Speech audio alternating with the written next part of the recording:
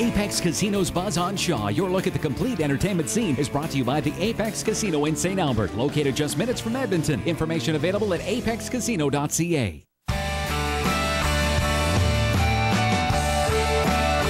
You're watching Buzz on Shaw TV. Hi there, and welcome to Apex Casino's Buzz on Shaw TV. I'm Brad Kelly. On deck, we're going to be taking a look at this weekend's Oscar contenders as we take a look at Best Director.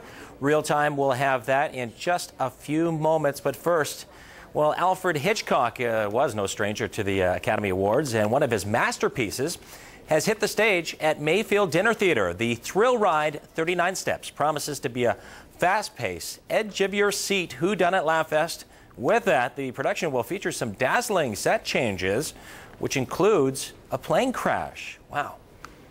Here's more on the unforgettable show. I was right. He's double-crossing you. Quick, now's your time. Through the window. Right. No, not that window. Well, which window?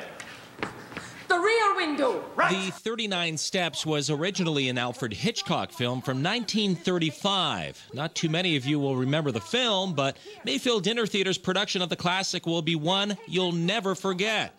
Throw in a dash of Monty Python in the mix, and you have a fast-paced whodunit with a blend of spectacular performances and wildly inventive stagecraft. This two-time Tony Award winner is packed with non-stop laughs. This was a big hit that started off in the West End of London and headed to Broadway afterward. It's a satire spoof of the Hitchcock movie 39 Steps, right? But it's not making fun of it by any means. It's they loved the movie so much, and they wanted to see if they could put that movie with its huge cast of characters and put it on stage with only 4 people. And so having those kind of parameters, they then went about in an imaginative way trying to figure out how to put it on the stage. Director John Kirkpatrick makes his return to the Mayfield, as does actor John Ulyett. He plays title role Richard Hannay, a physically demanding role which Ulyett makes look easy. One of the biggest reasons for Kirkpatrick's choice to play the lead. It's all go. Like the two guys come out at the beginning, blow a whistle, and literally it's a mad dash. It's a 2-hour marathon for us. Hopefully it doesn't look too difficult for the audience. Like we're not too exhausted looking, but I'm losing weight. I'm losing weight doing the thing, so I'm pretty happy about it. Yeah, for being a kind of a physically demanding kind of a set, how does one as an actor prepare for something like this? Well, I've been having physio before I started the show on a bum knee that I've got, and otherwise it's just we've had as always here at the Mayfield, the rehearsal period's quite brief, so it's you've just got to really concentrate and really build up your stamina, which is where we're at, like with the show right now.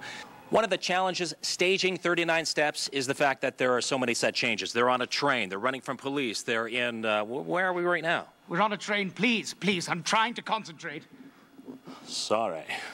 As you can see, yeah, very involved. Come along quietly, sir.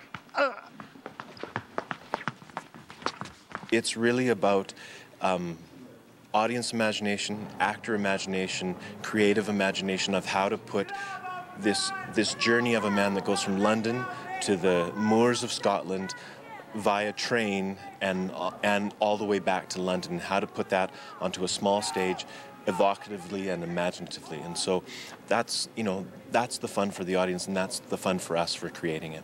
And maybe that imagination will help you digest the best buffet in town. Brad Kelly, Shaw TV, Capital Region.